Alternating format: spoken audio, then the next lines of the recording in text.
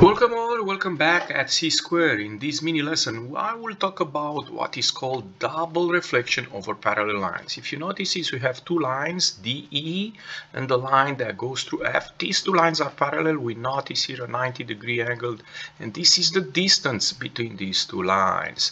And we have this triangle ABC. And the first thing I'm going to do, I'm going to reflect this triangle over the line DE.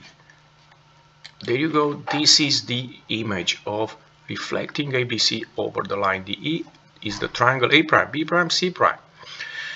And now I'm going to do a second reflection. I'm going to reflect this triangle A prime, B prime, C prime over the line containing points F. Look at here what we get. We get A second, B second, C second. This is the result of reflecting this triangle.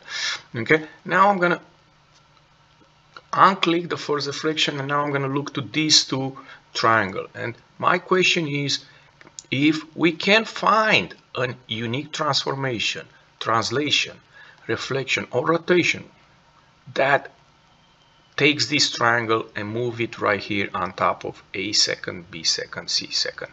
And the answer is yes, that will be a translation.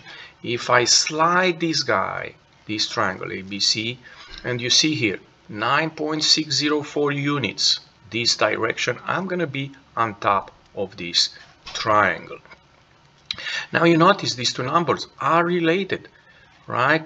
This number is twice 4.802, or vice versa if you want to say that. This number is half of the magnitude of this vector, or the distance between A and A second. And in fact, that is my next slide.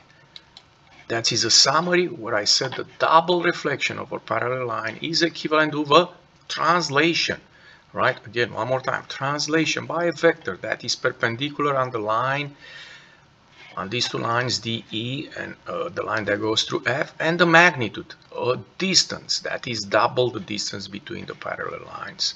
And that's it. If you enjoy this mini lesson, don't forget to click the like button and come back on C Square for more help. Thank you.